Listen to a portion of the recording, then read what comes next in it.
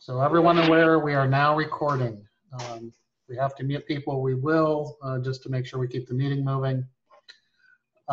This is aimed more at the marshalate than the first education programs. The reason for that is there were a bunch of topics that came up that are marshalate specific. Other officers are more than welcome to attend, particularly seneschals, because waivers have to do with seneschals as well, but most of this is aimed at marshals. We'll touch on some of those other topics as we go through it. The first thing I want to make sure to let people know, because there was a little miscommunication on this, when we went live, when we announced that we were going live starting tomorrow, we put an artificial cap on groups outside of the pilot group of the Wiesenfjord-Namron joint practice. This meant that they artificially got demoted to phase 1 until we get the initial feedback before we open it up to a wider audience. That was not intentionally a miscommunication. That was not meant to obscure facts or anything. The spreadsheet still has all the data. You can still go take a look at it. It was the easiest way to not have people accidentally start doing marshalate practices. Hello. In phase 1. How's it going, everybody? Good. We're going. Sorry. Nope, you're good. You're good.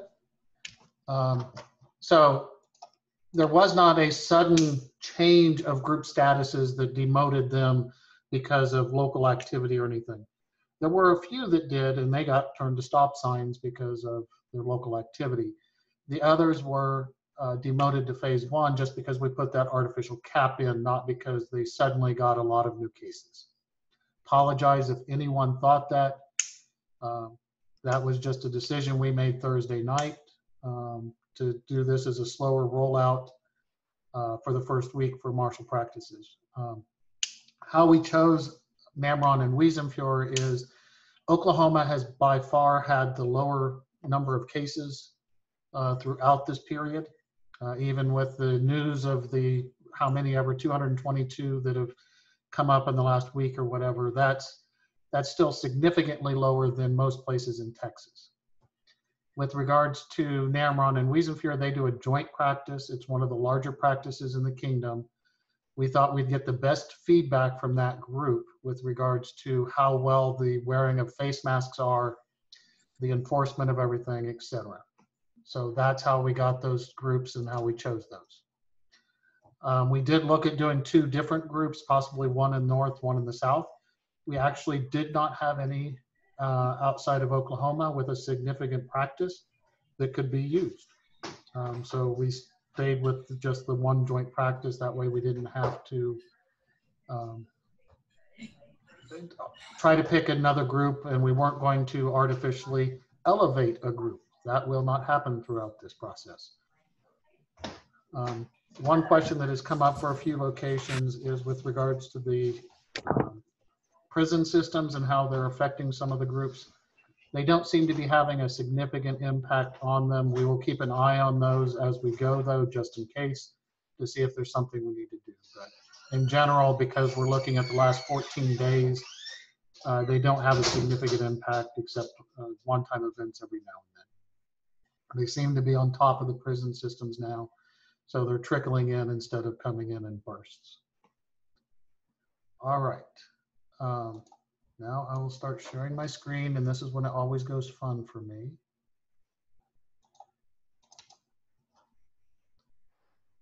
All right. I intentionally did not send this out early because we may have to edit things as we go to make them more clear. That way we didn't have people going off and starting their practices before we had a chance to meet with the marshals and figure out if there's wording changes that need to happen to make things more clear. One of the things that we want to make sure of, no one should feel obligated to attend SCA activities. Do what is right for you and yours, always. We are doing this to allow the SCA to open. We are not expecting people to have to do it. So what we are, as was discussed in the education, if group marshals aren't able to do it, we ask them to find a deputy. But one of the things we're acknowledging is because of decreased attendance during the pandemic, some groups may not be able to hold practices because of insufficient attendance, or there's not an appropriate person with enough experience to be the marshal. Those things will happen. One of the things that I'm working on with society marshals, we have not gotten the full verbiage for it yet. We are not reducing any of our safety measures during this. We're not reducing armor requirements. We are discussing some methods for doing possible variances for inspection of armor, particularly when you have to push on the grill or fencing masks or helms.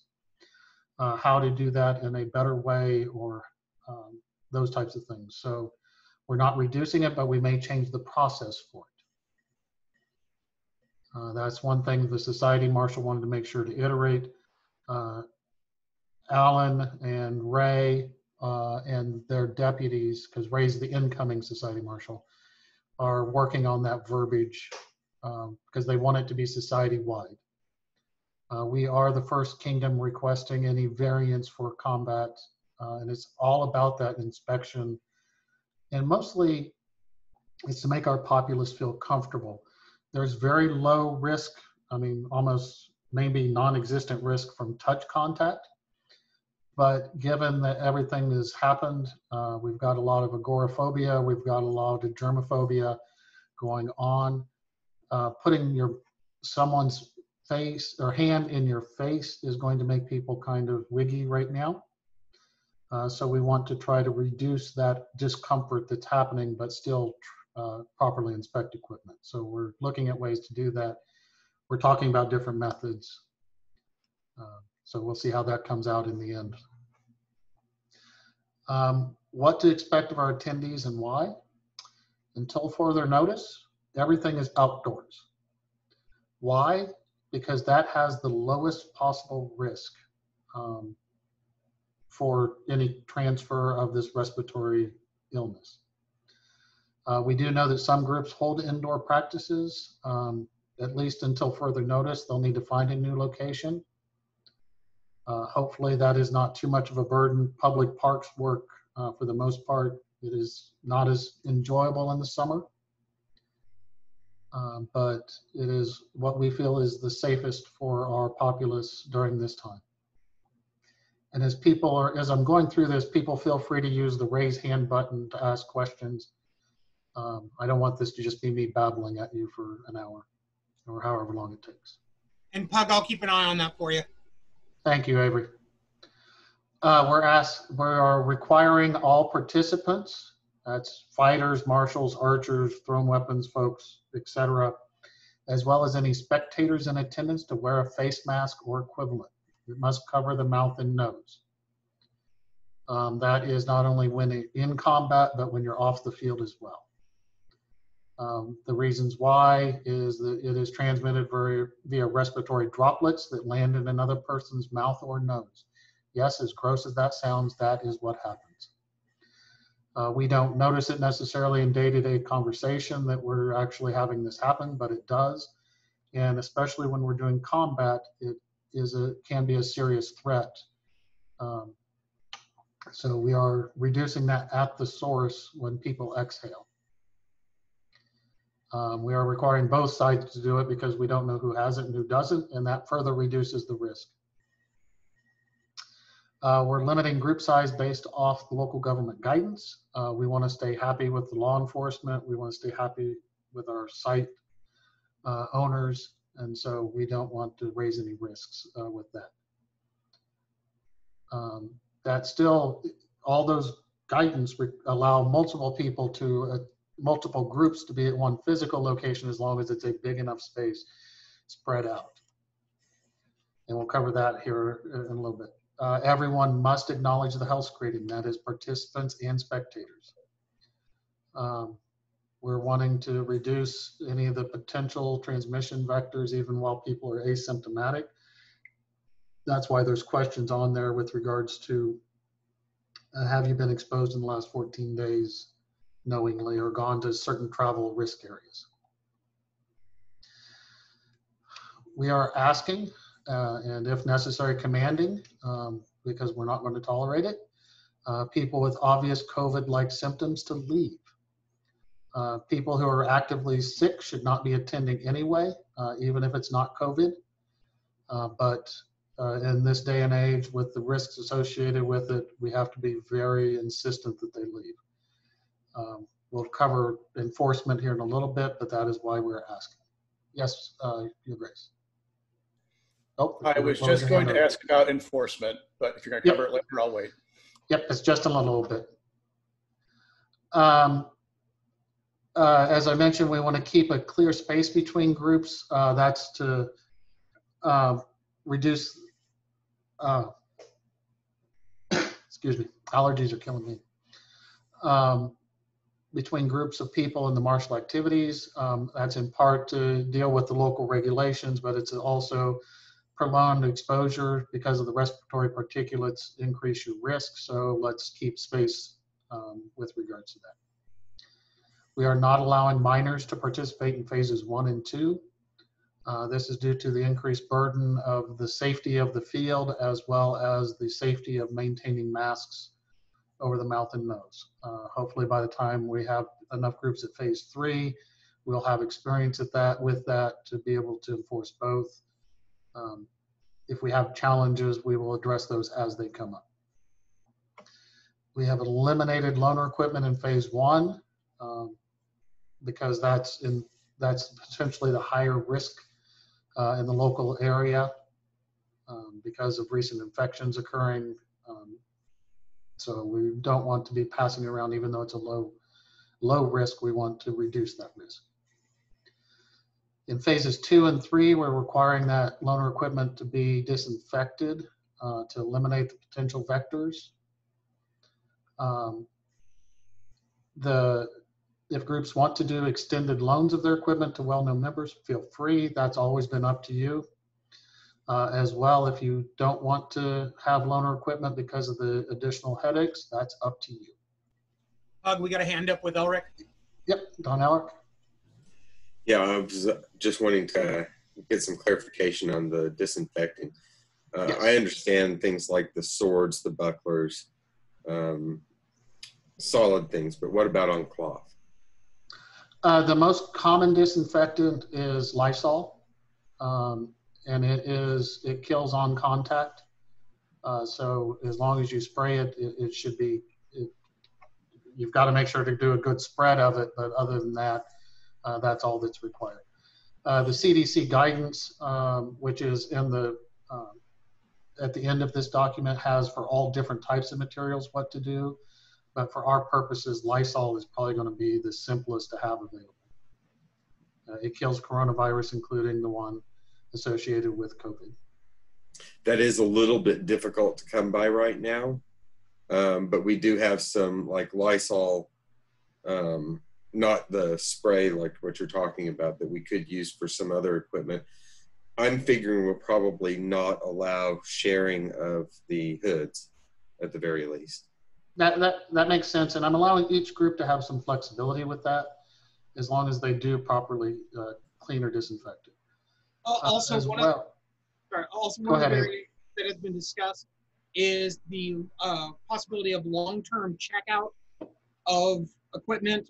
So basically, as long as we are in this stage, if you have a local person that you know is there on a regular basis, you can check out a mask, a hood, whatever, and they are responsible for getting that back and getting it cleaned, and they're the only ones who ever touch it. And That's a good idea. Thank you. Yeah, Aldrich DeCur has his hand up.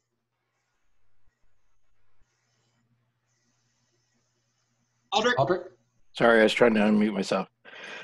So the question I have about that, about signing stuff out, one of the things that I noticed that when I was initial reason for was that we were signing things out long term, and that the loaner equipment is actually the property of that group.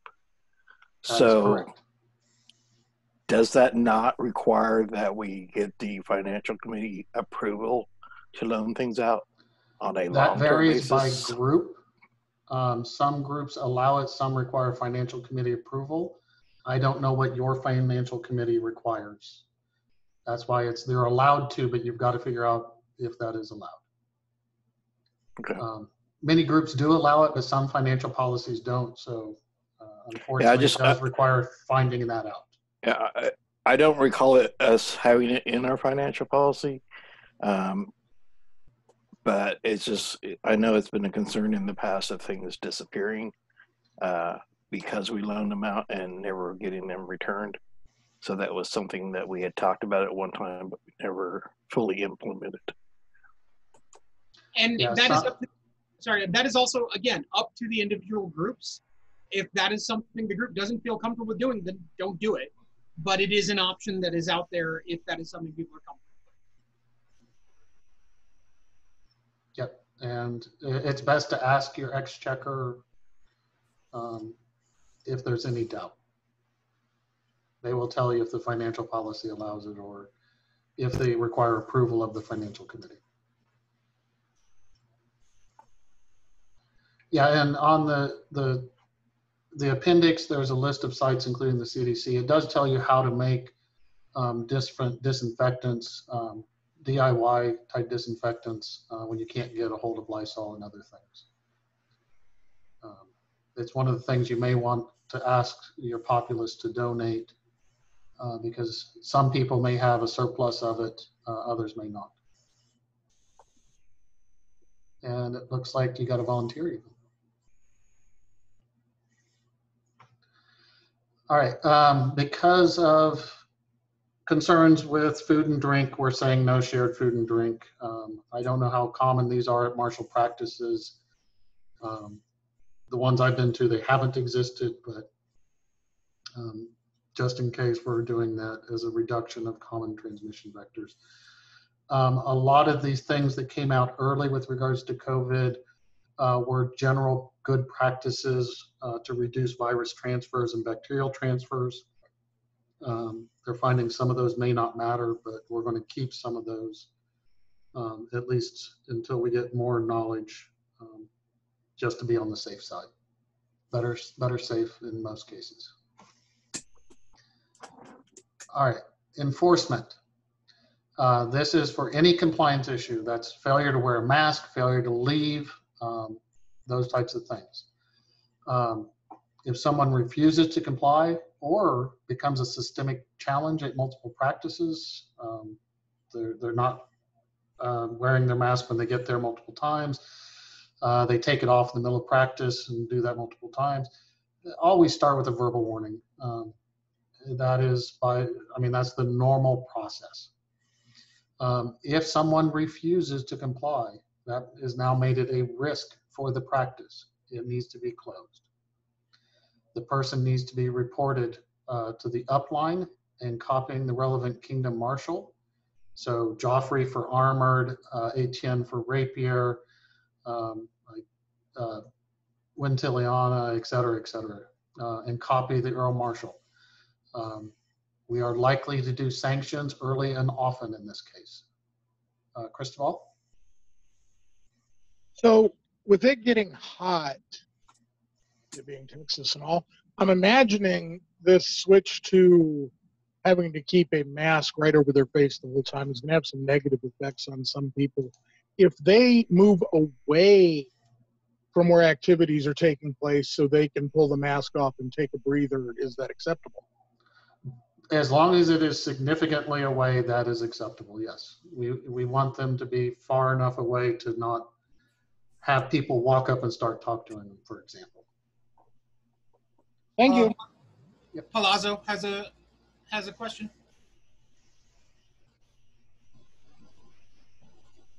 Go for it, Palazzo.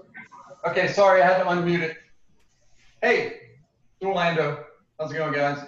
Okay. So I just had a quick question. We tried out the masks, the plastic inserts. We had a practice at Alrick's the other day where we did like the full-on thing as a complete unofficial thing, by the way.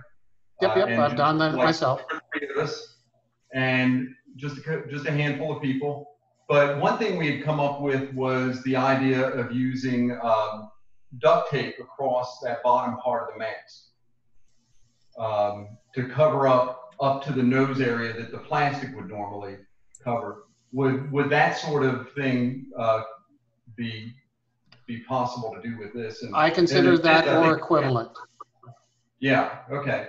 Yeah. So it is a solid barrier. It must be solid across that area from below the chin to midway up the nose. It needs to be a solid barrier.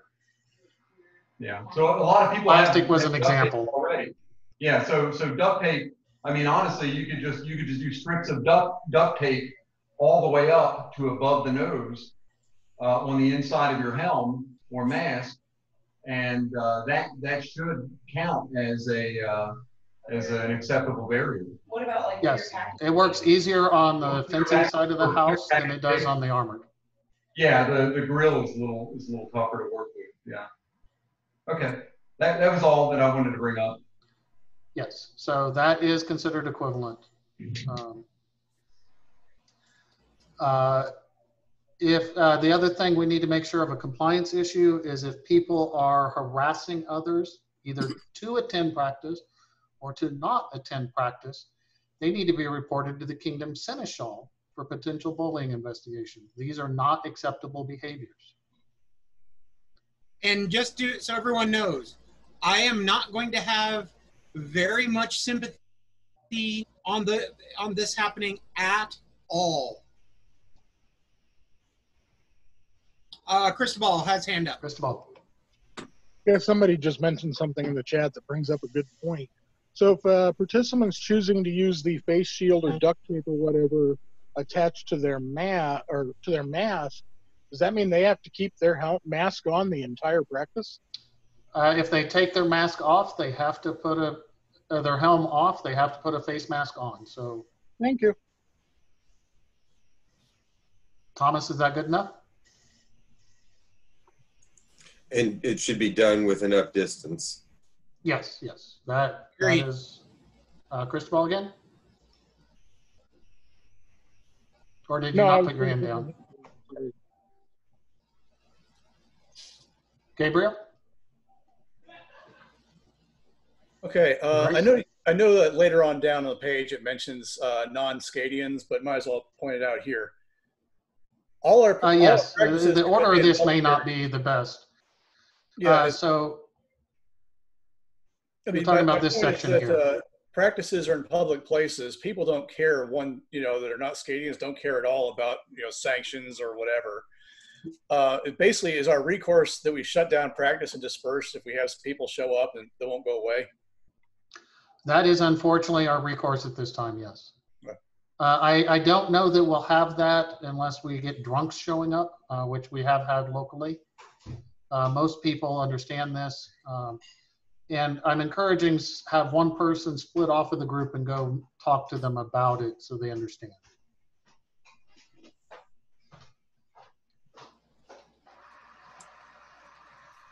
All right. So we started talking about the face masks are equivalent. This is an absolute requirement. If you have it attached to the inside of your helm or face mask, you have to, or fencing mask, when you take it off, you have to put a cloth covering or paper covering, whatever face mask on.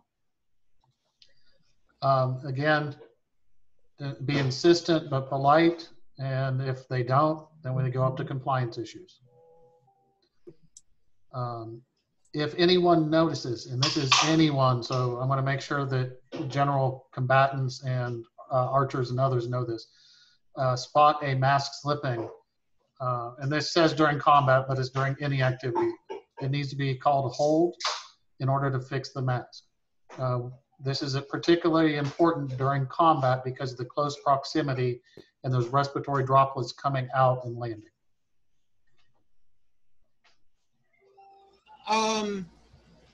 Somebody has a question in the chat as far as distances from without the mask. My understanding is 10 to 15 feet is about right if you're not wearing masks. Yeah, minimum 10 feet from the group, more if possible. So.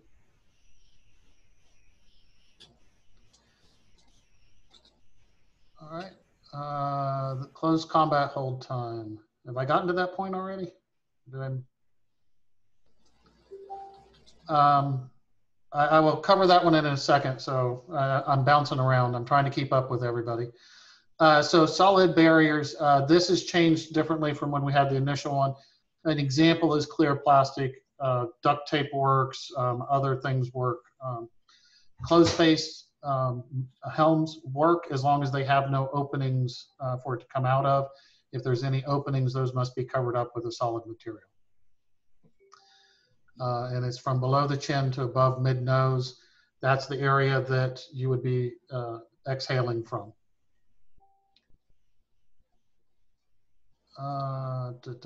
So I'll get to the time between close combat here in just a little bit. Health screening, everyone must acknowledge the health screening. That is a link to it.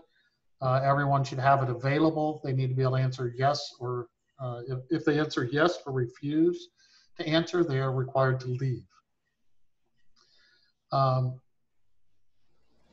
Anyone, but this is focused on warranted marshals, which includes the local marshals, warrant authorizing marshals, regional marshals, kingdom marshals. They need to, it is on their shoulders. And part of the reason that we're making sure to call this out for the additional warrants is that if not all the people at local practices may have the status necessary to feel comfortable telling some Duke to leave. So use the people present to your advantage. If we find out a Duke is using that, and I'm using that just as a generic because it's not a Gabriel or any one particular person, but it's people have challenges questioning authority. So even if it's His Majesty, you have to be polite but insistent, asking them to leave.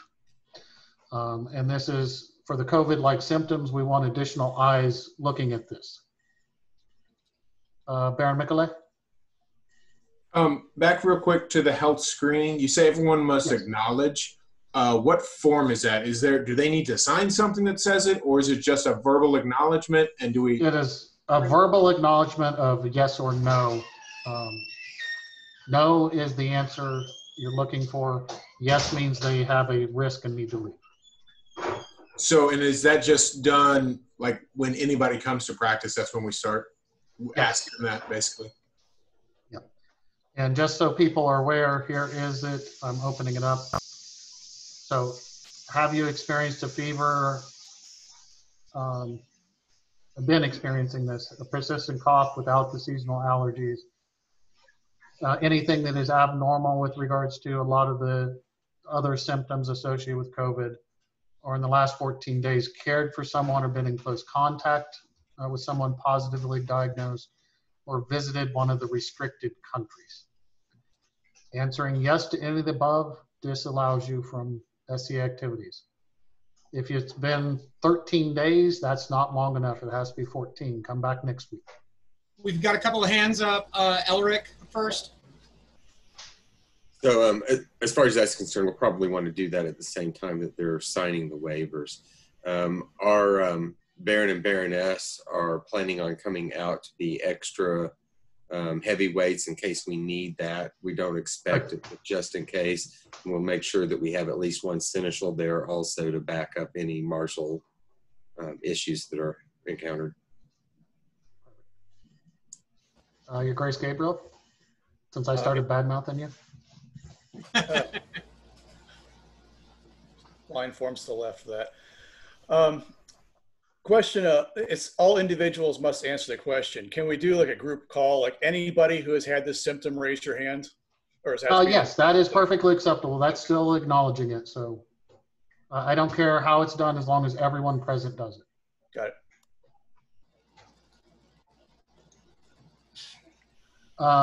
And part of the reason we're asking additional people to help with the looking for symptoms is if people started showing symptoms over the course of the evening, it's just more eyes looking at it. People with pre-existing conditions, such as me, should not be penalized unless they're showing other symptoms. So I have a recurring cough. No, the question does not fall under HIPAA. We are not a medical organization. And these questionnaires fall under the equal opportunity ADA guidance is acceptable during a pandemic. So we're covered on all sorts of bases, Liam. So people who have a recurring cough shouldn't be asked to leave just because of that. But if you don't know it, at least ask them about it. And one of the recommendations is place it where it's easy for people to read it without physical contact. Put it on a table, put it somewhere. Doing the verbal acknowledgments perfectly acceptable. Let's, even though contact is minimal, let's reduce the amount of contact we have. Avery, have we heard back if the method on the electronic signatures are going to be okay? No, we have not, shockingly enough. As soon as we hear, we'll let you know. Yeah, if we get that, that will be the method that, and sorry, this should not say all attendees, all people who have to sign it. We cannot require blue card members to sign waivers. In case people did not hear that, we cannot require blue card members to sign waivers. That is a society rule from many years ago. Some groups have used it for sign-in sheets. That has been ruled as not acceptable.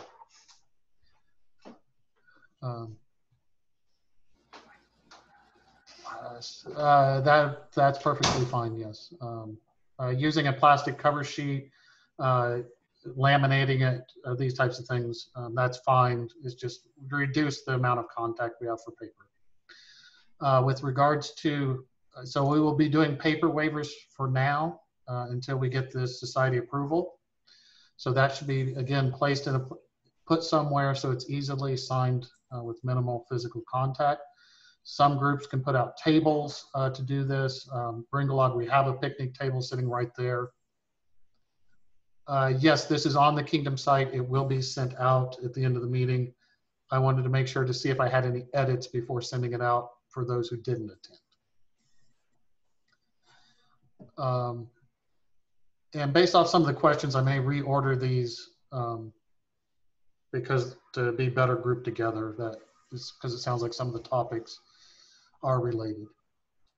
The group sizes, they got to be at least 10 feet away to not be considered part of the group. If you have multiple groups, each group needs to be a minimum 10 feet away.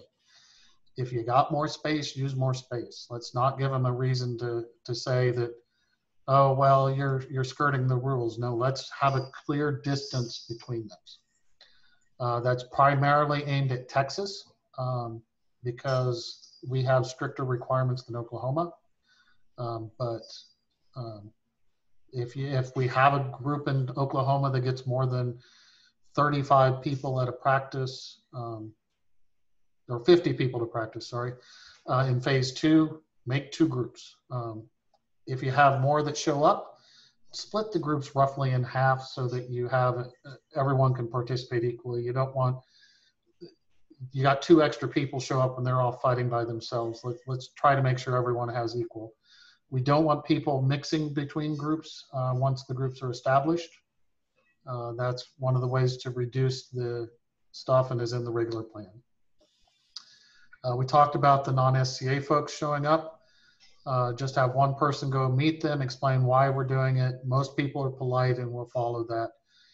If we have people who are not, then we will notify them that if they don't, we'll have to stop and disperse. And I will make sure to add that to above. Some of the marshal specifics, we've covered a few of these as questions have come in, but all of it. We're doing no combat during phase 1. Any group that is in phase 1, no combat. Target archery, thrown weapons, equestrian games only. This is out of date. I don't know how I missed that. Thursday night we changed this, so I'll fix this. We have no minor participation at all in phases 1 and 2. So let me fix that and refresh this so that people, so I don't forget.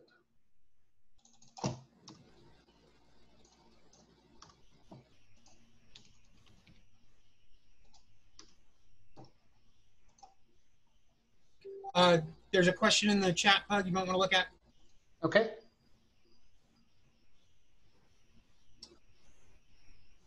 I'm not sure I understand the question, Sean. Phases 3 to 1 and back to 3. Are you talking about a phase 3 group that gets demoted to phase 1 or something else? It looks like what he's asking about is people from different phases. Oh, okay, different phases. That was updated in the plan. Phase 1 cannot leave their local group. Phase 2 can only go to phase 2 groups. Phase 3 can go to phase 2, but they need to be aware, and this is written into the plan now, that they need to be aware of the higher risk associated with that. But we are not allowing anyone to go to phase 1 groups, and phase 1 groups cannot travel to any other group. So folks are aware, because this has come up several times, and some people join late. The current publishing of the phases for 1, that is artificially capped for most of the groups right now while we do this first week of pilot with Namron and Wiesenfjord. We are going by age. Yeah. Unfortunately, we have to go by the legal definition of minors. And I have to repeat these because people don't see the questions in the video recorded. So for minors, we are going by age of majority for the state, which ours are 18 unless they're emancipated minors. All right. When people are fighting close to face to face, and this came up earlier in the chat, and I said I'd cover it in a little while. Gone on for an extended period. I intentionally did not put a time period here because I'm not sure what it should be.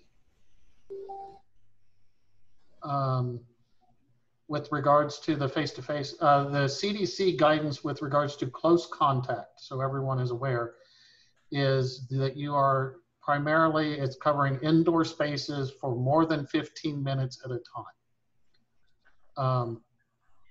But we don't want people, especially on the heavy field, being core to core for several minutes at a time. If it's 30 seconds, that's probably starting to push the edge. But I didn't want to put a hard and fast in here because people go in, they fight, they separate. So it's that long time in where since we're outdoors, the air can't take the particulates away in a reasonable amount of time. I didn't want them to be calling hold because we went in, we fought, we separated, we went back in, we fought, hold.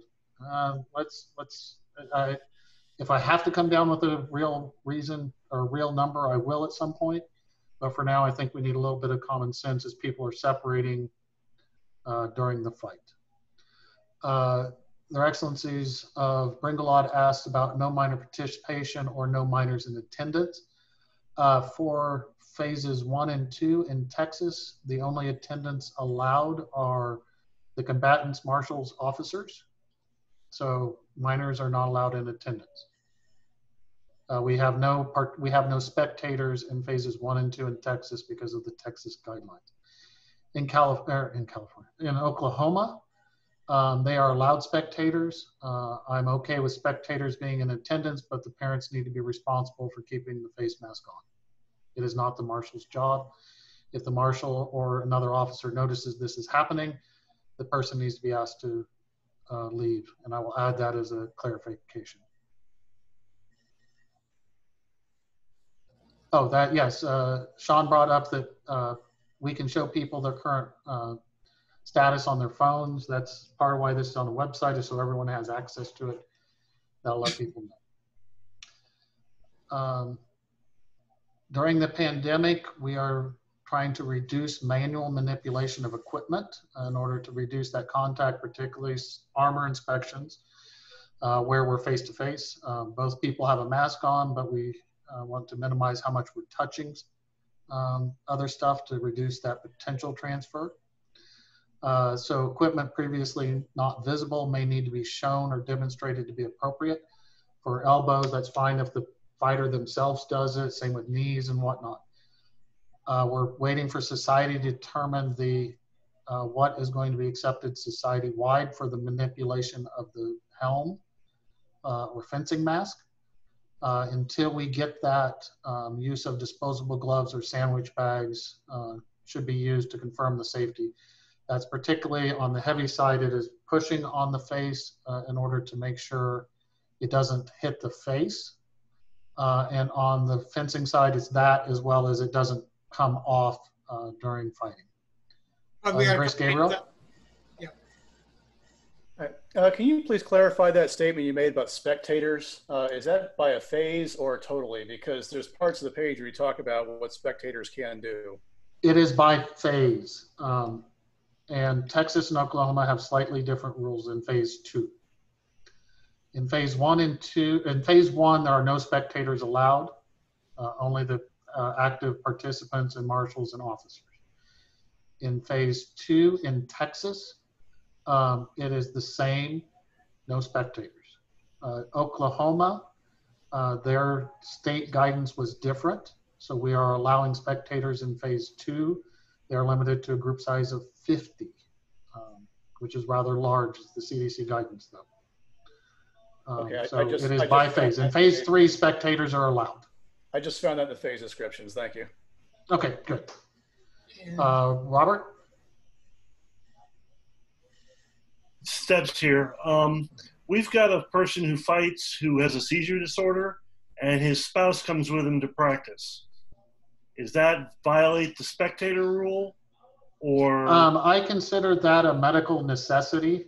That is, to me, a equivalent of the participant. So in the case of a required for medical, that is not a spectator, that is an extension of the fighter. All right, thank you. I will clarify that though. I would question if they want to do it in phase 1 or 2 just in general, but I'm not going to enforce that because, well, I'm not allowed to technically ask by all the different guidelines. Sean has brought up a comment about having sanitizer available for the fighter to spray down their own equipment. That's perfectly acceptable. Most equipment, most things out there are considered disinfected after 3 days of sitting, unless they've been sitting wet or in certain conditions. But the CDC website will tell you those different criteria. With the history of heat injuries that the spouse come to drive them, can that still occur? That is, again, Mary, that would be an extension of the combatant because it's required for medical necessity. If someone has to bring their, it's an extension like a service animal. Humans happen to be animals. All right. So spouse service animals, I like that. Yes, as long as it's for a medical reason. I'm not sure my spouse would like to hear that. What we do not enforce, and this is what I was alluding to just a second ago, we don't enforce at-risk of individuals' attendance. It is not our place to ask either a person's age nor their health conditions. The health questionnaire is what is allowed to be asked and not specifics about do you have a pre-existing immune issue, a pre-existing lung issue, high blood pressure, etc. Many of the things that are at risk are invisible conditions. So it's not something that's obvious, and we're not allowed. Who makes up a residence? Some people are calling pods or bubbles. This is because the SCA is made up of alternative lifestyles. It's not our place to question who lives with who and who's in what type of relationship with who. That will primarily only be an issue when we have the smaller groups. Actually, that's less of an issue than it was because we made masks mandatory across the board. But when we have those types of activities, and this may extend to when we have events, we'll revisit this. At this time, and this is something that has been questioned, we are not recording who is in attendance at practices. Part of the reason that we are not doing that is some of the privacy stuff that we don't want to get involved with. But the other factor is if the SCA of any sort is notified by one of the tracing programs in Texas or Oklahoma that someone tested positive, we have to communicate it to everyone anyway. So that people who have second level contact are aware. If we know who attended by matter of elimination, you could identify who the individual is, and that is disallowed by all the HIPAA guidelines, which the tracing programs do fall under, and we don't want to put ourselves at risk in any of those. Don Elric again? Yeah, so you're just talking about like official recording, making a list. This is not prohibiting us from taking pictures of fighters and stuff like that, correct? Oh, no. Yeah, this is just an official roster type thing. Okay, thank you. And we still have to have waivers. So people who aren't blue card members still have to sign those, but it's just an official list of it. We're not getting into any of the pictures that we already take as part of practices, et cetera. Reporting and communication, weekly, before your practice, you need to review the reopen status page to determine your branch's status and any changes in guidance. Those will be highlighted going forward so that they are clear and easy to find. What the changes are, there will be an indicator up or down if your group has changed status. If you've gone from phase 1 to phase 2, there'll be an up arrow showing that you went up. If you went from 2 to 1, there'll be a down arrow. That way you have that quick visual cue that something changed and you need to be aware of it. Same with the changes of guidance. There'll be a summary at the top and then highlighted when we get down into text.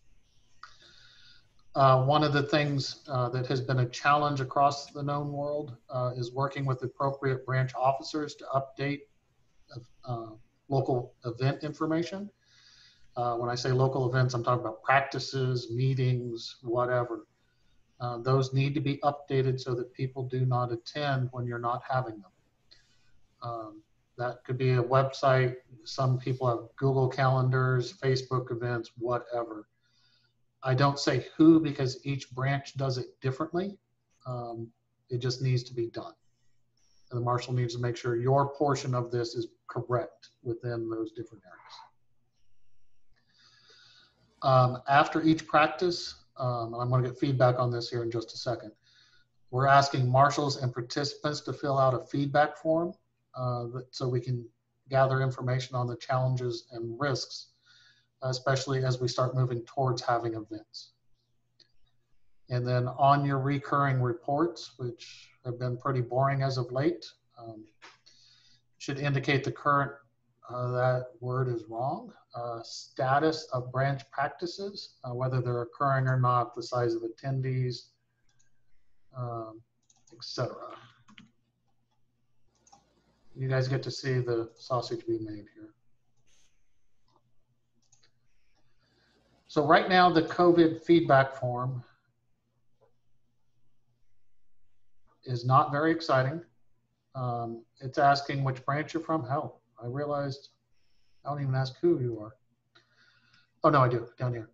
The date of the practice in question, who is submitting it, branch marshal, participant, or others. That'd be spectator, for example. I may put that as a specific entry just to make it more obvious. Other could be officers, things like that. The type of practice that it was.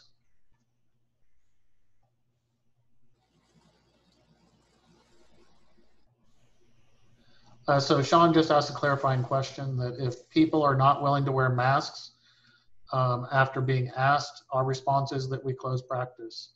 We ask them to leave first. If they are unwilling to leave, we close practice. Is that clear, Sean? Thank you. So yeah, we politely ask them to put it on. If they don't, we insist they put it on. If they don't, we ask them to leave, insist they leave. If they don't, we close practice. I'll make that a little more clear of the multiple steps of assertiveness. And I will also throw in there that if somebody tries to pull something where they say, oh, come on, you can bend the rules, let them know. From the Kingdom Seneschal, this is not from the Kingdom Marshal as far as closing down the practice. This is from the Kingdom Seneschal. If I find out groups are violating these rules, I will come down on the group itself hard. And His Majesty has already stated that he will do the same from the Crown. So please don't. This is from all three of us. We are coming down on people who do not adhere to this. We want to keep our people safe. We want to reduce the risk. We cannot eliminate risk. We are reducing it. I don't know. Cornelius brought up about someone intentionally trying to stop the practice. I don't have a good answer for that, but notify us immediately and we will take prompt action against them. We won't be able to stop it the first week it happens, but we should be able to stop it by the second. We are going to be that prompt at taking action. And also, we are in the modern times. Somebody's really doing that, pull out your phone. Give me a video of it. Give me something, give Pug something, give the Crown something, so we can actually act on it. That it's not just a he said, she said. It's a, no, really, we got video of this person doing this. Yep, please do. It helps us if an appeal goes up. And by the way, society's already said they're going to support us. You're allowed to appeal. It is unlikely to do any good. The next thing we're asking people to do is the estimated temperature at the start or end of practice. I highly encourage using the OSHA app, which does the heat index fairly accurately to the place you're at. That's what I use after the challenges came up from some kingdoms because of a heat-related death, to show that Onsteuer would not be able to have practices most of the year if we met some of the goals they were trying to hit. It's just not feasible given our temperatures. It's all about climatization. Describe the types and quantity of face masks in use. That includes if you're doing duct tape inside the helm or other types of stuff. Describe that. I started to put this in as a bunch of check boxes and I realized it just wasn't going to make sense at that point. So we're asking for a verbal description of it. And then describe the experience the participants have and any challenges you have. I'll make sure to add challenges. So if people are having problems keeping their face mask staying up, we need to know that. As a FYI from some people who have done this, it's actually not too bad while you're fighting with a face mask. When I took my helm off, I immediately inhaled my face mask. It had been nice and tight with the cheek plates. And once that came off and the face mask loosened, I inhaled it. So you got to be very good at breath control. All of us are going to learn to be much better at that as we go. One of the things that, real quick, I just want to throw in, one of the things that was realized when we did the test run of it was while fighting, people were very aware of their breathing and generally did not have problems. It was the 2 to 3 minutes after they came off the field when you're breathing hard that you just automatically start sucking air, that suddenly your body tries to do this and the mask goes, no, no, no, you can't do that right now. So everyone is going to have to learn as they come off the field. That first 3-4 minutes when you get your helmet or your mask off, you still have to consider doing combat breathing so that you don't end up just sucking in your mask. Yeah, and for the solid surfaces, I used clear plastic just so I could see what was happening. There were 2 key indicators. One, you can see the respiratory particulates very obviously. It's kind of gross. But that meant that was stopping and not going into my opponent's face. But 2, I had a full face, and so when I was breathing, I had to be careful, or else it just fogged up. That would be less of an issue with the ones that only go to the nose, but you will want to wipe down the inside of those surfaces once you're done fighting. Mistress Caitlin?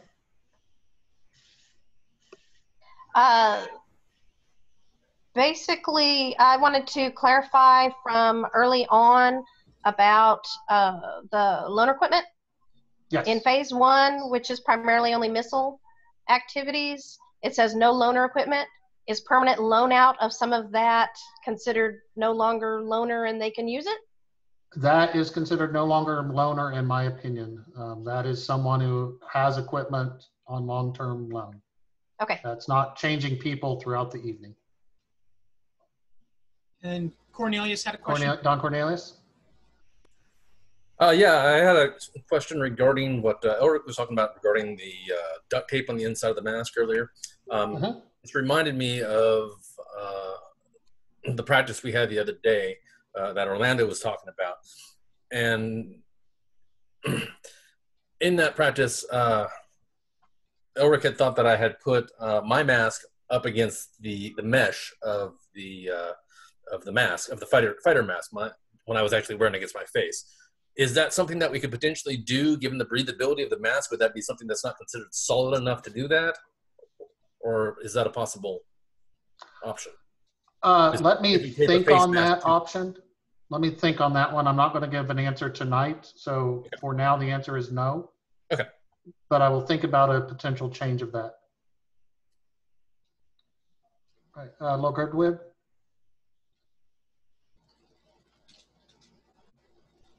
Goldweird? Yes, I'm sorry about that. Going back to the food, because my connection dropped out. I know that we're not allowed to share any food that are open. What about commercially prepackaged foods? For martial practices, we're saying no. When we get to events, there'll be a completely different set of rules. Okay. And for practices, we're just saying bring your own. Okay. Baron Michelet and Baroness Oleana? Not sure who it is because I can't see you. Yeah, we're going. So 2 questions. Does that mean then, like, we couldn't bring a flat of bottled water and give them out to people? At this time, we're saying no. I will think about that with prepackaged foods, but for now, it is no. Okay. And then the other one I was going to ask first, where is this survey that you have here? Where will that be to give? It will be mailed out to everyone, but it's on this website that will be mailed out. It will be added to the plan as well. It'll be on the plan. I'm going to make it available everywhere I can. So Sean, right now we're saying no, we can't grab water bottles from someone else's ice chest. I will consider the prepackaged foods, but we're trying to reduce the contact transfer is why we're not having shared food and drinks. It is a low risk, so we'll consider it, but right now it's a no. Robert?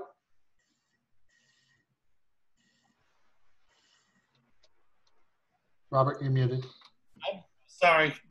This is Kyle with Steps. Okay. I'm really worried if we can't at least bring a sealed pack of bottled water in Texas heat. I'm more worried about dehydration among idiots than I am about COVID killing somebody. I think that if we don't have adults that can't bring their own water, we have other issues. I agree. But at this point, people need to be adults. Fair enough, sir. We'll need to make that very clear in any announcements we make of practice, like for the Wiesenform coming up this week, especially. I'm not used to having practices where people bring shared bottled water, so I could be biased by my experiences. How common is that across the groups? We do it, or we did do it. People chip into a pool and they have bottled water. We don't usually do it on Rapier because we've been inside, but it's been a fairly common practice at archery. Okay. I will talk to the Kingdom Seneschal and the Crown at our meeting coming up later in the week about that and let folks know. So from looks like we got some in the group from the chat that are saying it's common, others it's not because they have water fountains. So it seems to be a mix. All right, but we'll consider that in this week's meeting. Colfina? You were too fast. This may have been addressed. I had to step away for a second. Are we okay with, I'm addressing this week's practice specifically with Namron and Visenpure. Are we okay with doing things that are a little stricter than what's already been done? For example, our armored combat marshals have stated no spectators, and our rapier marshal has requested no spectators. Are we good with that? You are absolutely allowed to be stricter. Okay, thank you. Yep. Arthur, right now we don't want shared containers such as igloo water containers. What we will consider is the prepackaged water if that's available. It comes down from the common practice of reducing viral and bacterial transfer through the most common methods. I don't know that the risk is really higher, but we want to stay on the safest side that we can. All right, petition process, since this may occur. It's not going to occur this first week because we're only allowing one group to do level 2. And I don't know for those doing archery, thrown weapons, how many will have it, but it'll take them at least a week to start the petitions. But here is the process. We're hoping that these are rare and that the normal process of assigning deputies will follow the guidance, will allow groups to open. As I mentioned at the beginning of the meetings, if there's not enough participants, it's not going to happen anyway. So the appeal will follow the standard chain of complaint / appeal that's documented in law and corpora. I will give you a heads up that if you get past the crown, you're not likely going to get favorable news. So the process itself is 4 or more participants in the same martial form, so rapier, archery, armored combat, thrown weapons, equestrian. They write to the upline officer, that's regional for rapier and armor, and deputy for those above that. Sorry, I'm getting texted. Gotta make it shut up. It needs to include all these data points with regards to it. We are asking for membership numbers and expirations if available. We know that in this kingdom we are not a pay-to-play, but we're asking for that because if someone is deputized, they must be a member, and we need to know when it expires if that occurs. We're asking for copies of participant authorizations because below me, it is not something that people can easily look up as far as the officer, the regionals and the deputy kingdom. We're working on making that available right now. It's not. So we're asking people to provide copies of that. We want you to write a verbal or written experience of the participants, include what they've done as martial activities and what they have as far as marshaling background. Have they been marshal in charge? Have they previously been a branch marshal? And that can be for this activity or any other activity. We just want that type of information. And of the 4 participants, which one is being requested to be appointed as the interim branch marshal? The reason that you're requesting this, we want to understand your reasoning for it. Our marshal isn't willing to do it is part of the justification, but we need to know the other aspects of it. And then as you're doing that, and that will take into account things like how often these people go to practices, how frequent are they going to be having them, those types of things. And then how will the group adhere to the requirements of practices, reporting, and COVID enforcement?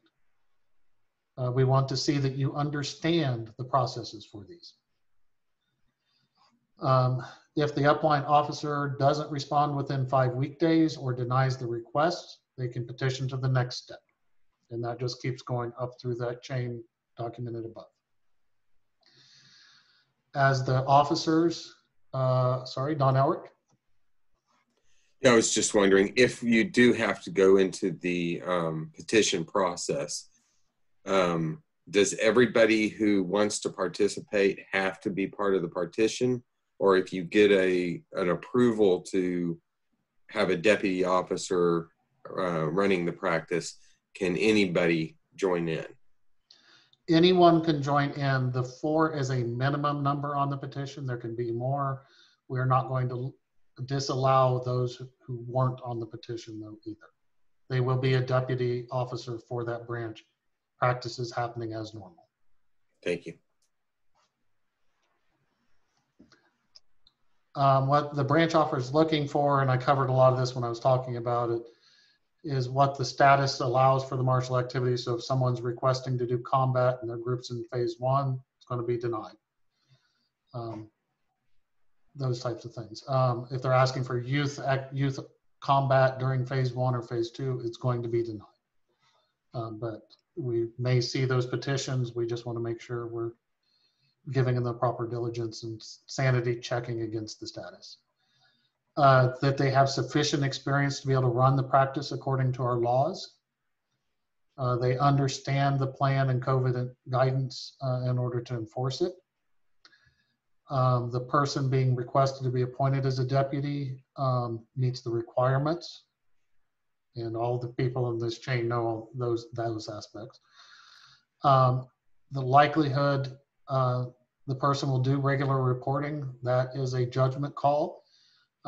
We have had some marshals who don't report, and we've known that systemically, so that person is less likely to get approved if they're not going to be reporting. And then the likelihood that they'll have enough participants to hold practices, that's where additional petitioners helps the case. So it's in the group's best interest to have more petitioners than the minimum. Then other considerations are what they've done with other activities. So if someone's asking to do rapier, they previously been the armored marshal, that's a plus for them. We will consider things such as recognition from the Crown for martial prowess. That shows their long-term commitment to the activity in question. And then other health officers they've held that had requiring reporting, such as Seneschal, Exchequer, whatever. Just shows that they have that capability to do it. Any questions about the petitioning process?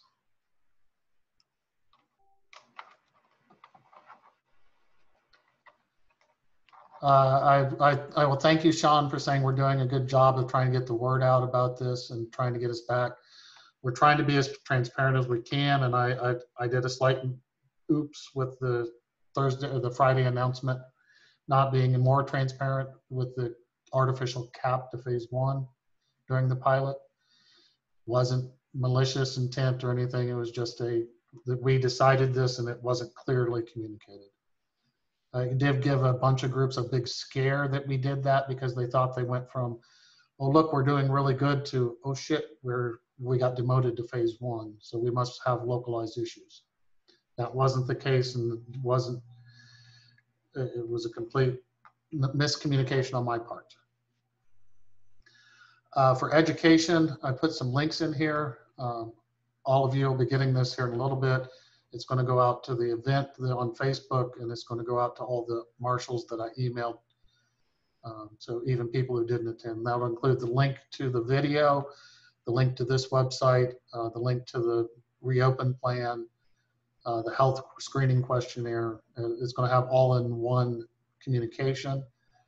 But here are some good things. These are just samples of this. Tell people what to look for COVID symptoms, how to wear a mask. It's amazing that they have to tell people how to do that, but having watched people not wear masks correctly in social settings, it's really disturbing that people don't know how to put a mask on that actually covers their mouth and nose. Some don't cover either. I'm like, why in the world are you bothering? Sorry, it's getting cynical. Here's the link for the CDC guidance for disinfecting different surfaces and materials. as well as how to do-it-yourself creation of some of those to make down for wiping stuff down. The general CDC facts, just because they are helpful for different people. Video on how to wash your hands, clean your hands, sorry. Washing is part of it, but even when you're using the antibacterial stuff, the different methods for how you move your hands around, the different parts you need to cover type stuff. How to doff your face mask and PPE. So if you're wearing disposable gloves, how to take them off, how to take your mask off without doing further contamination. I do like the fact they use the word doff because you don't hear that in modern society. When you should seek immediate medical care for COVID, there's a video covering those topics. There's a video for the symptoms of heat exhaustion and heat stroke. Most of us are used to that, but it is good to reiterate that since they will have slightly higher, or may have potentially higher heat because of the mask. It definitely, I'm going to blame it on the mask that I couldn't fight as well. It has nothing to do with the fact that I haven't been training and fighting regularly. It's all about the mask. And then looking for hypoxia symptoms, low oxygen levels. That shouldn't be an issue with the masks we use, but if someone happens to show up with an N95 mask or respirator, which is way overkill, but some people are doing that, they can have issues with low oxygen levels. So here's how to keep an eye on that. Any questions on the education or any other aspects of this, since that's my end for tonight?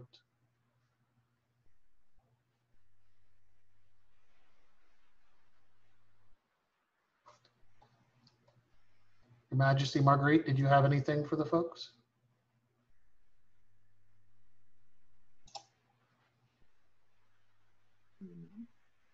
Thank you, everyone. It's been very informative.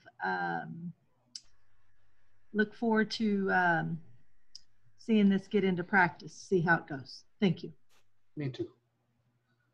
Thank you, Your Majesty. Don Cornelius, you had another one? Yeah, this is not a question so much as just a comment and a suggestion that if you have fighters who are using the cloth mask to your face, I recommend bringing more than one. They are less effective if they are wet, and you're liable to make them wet over the course of your fighting. So. And that has been added to the plan since it was initially done, the education, that people should bring more than one, especially for combat. The effectiveness does go down with moisture content. And let me address Liam's question. Liam, we don't know. We're making this work as we go, and from where Pugs started when this plan was already drawn up, what, 6 weeks ago is when you started, yep. Somewhere out there? Yep. To say that it has changed a bit since then is one of the great understatements of all time. So yes. As far as where we're going to end up once we actually get to the point where we can do events, no clue. We're going to try. We're going to see what works in the practices, and that'll probably be our starting point. But beyond that, who knows? Okay. Thank you, Avery. No worries. And we have other aspects to deal with events that aren't dealt with at practices that we'll have to consider. Events will only happen in phase 3 because by government guidance from both states, they can't happen until phase 3. We can't have large enough gatherings. Okay. But there are some things we may do that the states don't, such as requiring face masks. Okay. Those will all go in. For all the work that you and your team have been doing on this, thank you very much. I probably would have lost my mind by now. Well, lost it more. Yep. Thorgeir asked about Crown Tournament. Right now, we are, part of the reason we wanted to start the pilots was to figure out how this does affect our upcoming events. Right now, they are still on the schedule. There's a possibility they will be canceled if we do not have, if we can't do this safely, or if there is localized rebounds and the government's closed down activities. So a number of people on Friday were raising concerns with this because there was some increased counts in both Texas and Oklahoma. The plan luckily did what it was supposed to with those branches that were having those, and you'll see some of them got stopped. The logic seems to be working pretty well.